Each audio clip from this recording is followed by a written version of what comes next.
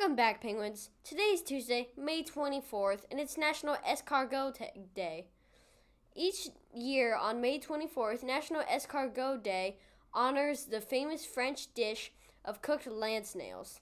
By the way, escargot is the French word for snail. While escargot is enjoyed by many, it is an acquired taste. Many French restaurants serve the dish as an appetizer.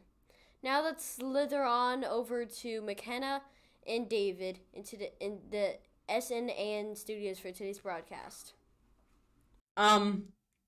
Ew. No thanks to help get that vision of a fork full of snails out of my head. Let's all stand to recite our Pledge of Allegiance. I pledge allegiance to the flag of the United States of America and to the republic for which it stands, one nation, under God, indivisible, with liberty and justice for all. Remain standing as we say the proud Penguin Pledge. Respect, responsibility, and citizenship too.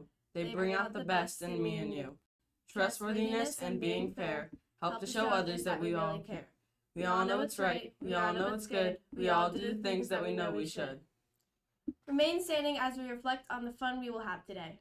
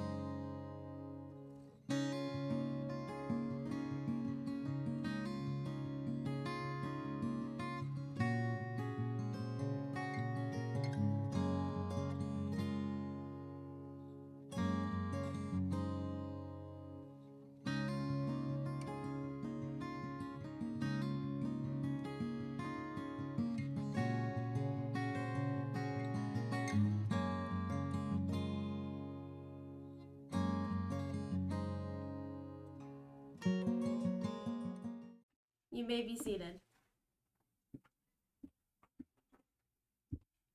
Now, let's head over to the SNAN Weather Studios for today's weather. Thanks, David. Looks like another typical late spring day here on Merritt Island. High 80s and a chance for afternoon showers. Just remember to keep drinking that water to stay hydrated. Today's trivia question is, which of these is not a type of cloud? Is it A, stratus, B, cumulus, C, cirronavigator, or D, stratocumulus? The answer, of course, is C. There is no such thing as a cirronavigator clouds. Now back to you in the studio. Keep those trivia questions coming. Now let's head to the Good News News Studios for today's Smile Story. Thanks, McKenna. Today's headline: Diving heroes find woman's 100-year-old wing after it flew off her finger into a river. A team of scuba diving heroes have reunited a grateful woman with her lost wedding ring after it flew off her finger and into a river.